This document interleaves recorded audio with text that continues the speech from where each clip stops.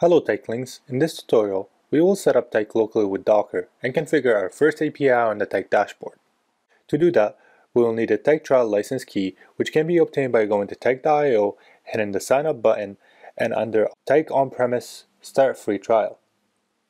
Once you complete the start your on-premise free trial form, you'll receive a 14-day license key via email.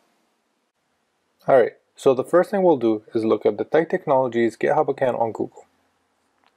Once we get there, we will be looking for Tyk-Docker-Simple-Node-API repository on here. We'll click on that. And under the code drop-down menu, we will look for the HTTPS link and copy that.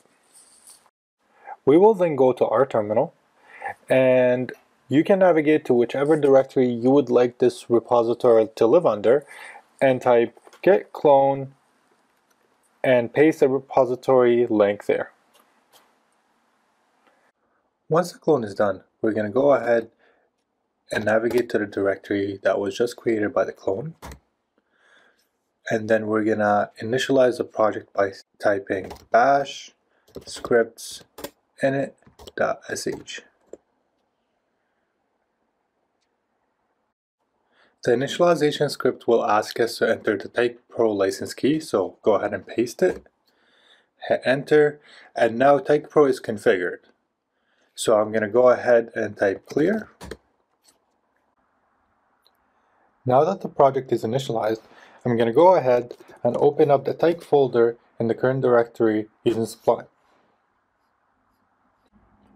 And what you'll notice is this is a Tyk Pro Docker demo with a little bit of additions on top, which include the simple-API folder, .env, and docker-local.yaml.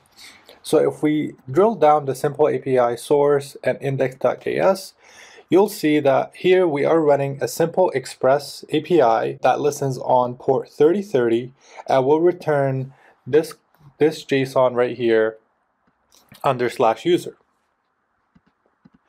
And if we go back to the docker-local, we'll see that we're just injecting some environment variables in here and setting up our simple API Docker container.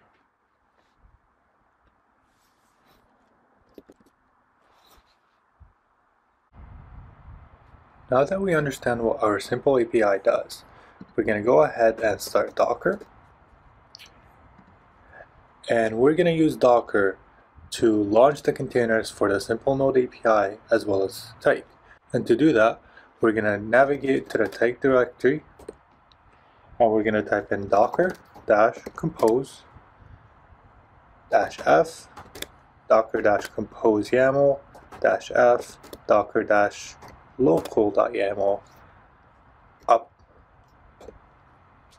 And what this will do, it will fetch all the required containers and compile them so that we can run Tyk and the simple node API.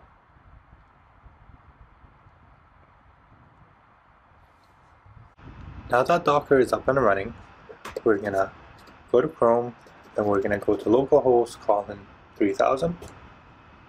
And now we are going to bootstrap our Tyk dashboard. To do that, we have to enter our organization name, Tyk Technologies. The slug will be Tyk. Email will be seed@tyk.io. And we'll suggest a strong password.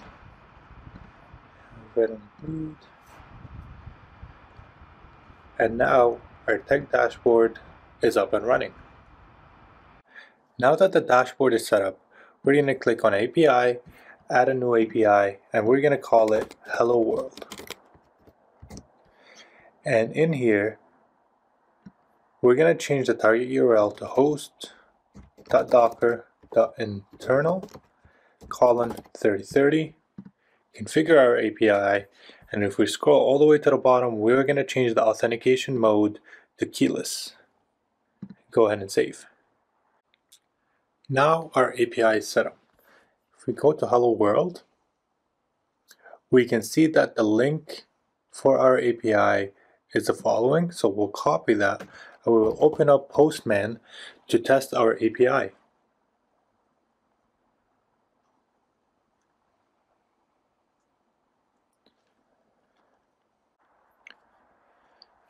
We're going to create a new request and we're going to paste the link that we copied from the API Gateway.